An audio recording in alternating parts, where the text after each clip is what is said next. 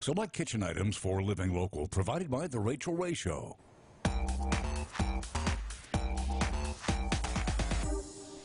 Well, welcome back, guys. Today we are in the kitchen for another crock-pot recipe. This one was actually sent in by Megan Henry. Okay, so is crock-pot season, is it year-round or is it a seasonal thing? Oh, it is a way of life. You know, it's year-round at the Duncan house. We know this. Yes, so today we are going to be making chicken and gravy in the crock-pot.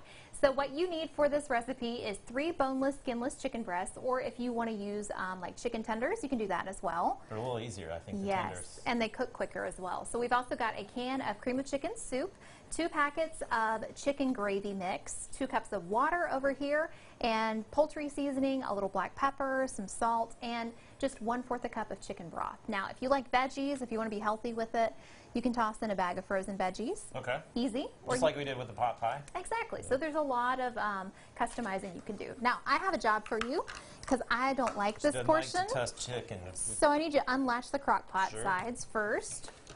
And I'm going to have you go ahead and put the crock pot in there, or put the chicken in the crock pot. We learned this about you. You do not like to touch I don't raw like chicken. the way that raw chicken feels. Makes me unhappy. So you're just going to spread it over the bottom of the crock pot, a nice even layer. While you're doing that, I am going to go ahead and add the cream of chicken to a bowl. Make a little bit of a mess. Now this recipe doesn't take very long to cook, and with the chicken tenders it's going to be even quicker than it would with the chicken breast, just because they're a little smaller, so they will cook quicker. So while we're doing this, I'm going to go ahead and open up the chicken gravy mix. We'll scoop the chicken broth out of the way. Yeah, if you want to open one and just dump it in there. So you're going to use 2 packages of Going right this. into the mixing bowl? Mm-hmm. Just go for it. And I'll dump this other one in there. And if you want to use the measuring cup and scoop out 2 cups of water and add in here. I'm also going to add just a sprinkle of salt to this as well.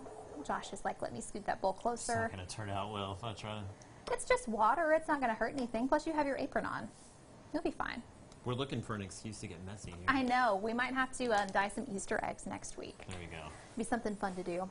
So we've got that. And then if you want to measure out 1/4 cup of chicken broth, I'm going to add some black pepper into this as well. Is there a difference between chicken broth and chicken stock?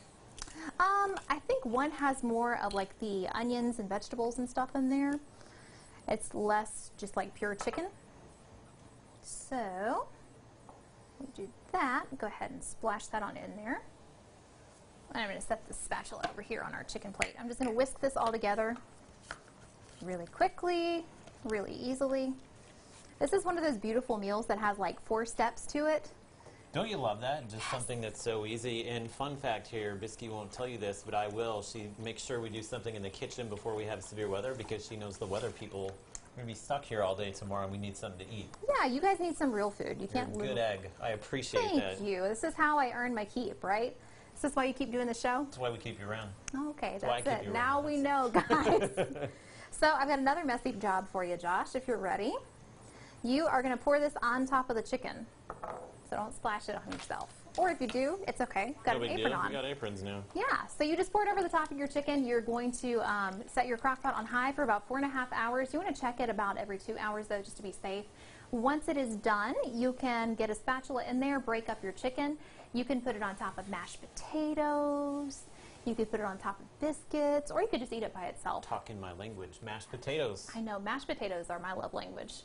I love potatoes. For sure. Anything potatoes, I'm in. Yeah, so that's easy. So all you got to do is put the lid on the top of it.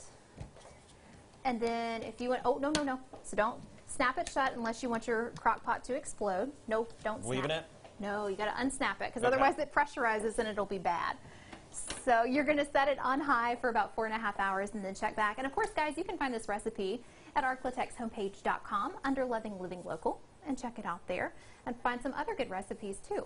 But right now, you know what time it is, Josh? Is it prize time? It's prize time. So every single day on our show, we announce the prize winner for the Shreveport Regional Art Council's fundraiser, Club 365. You get to join the club and have 10 chances to win all year long. Just go to joinclub365.com. And now for today's prize winner.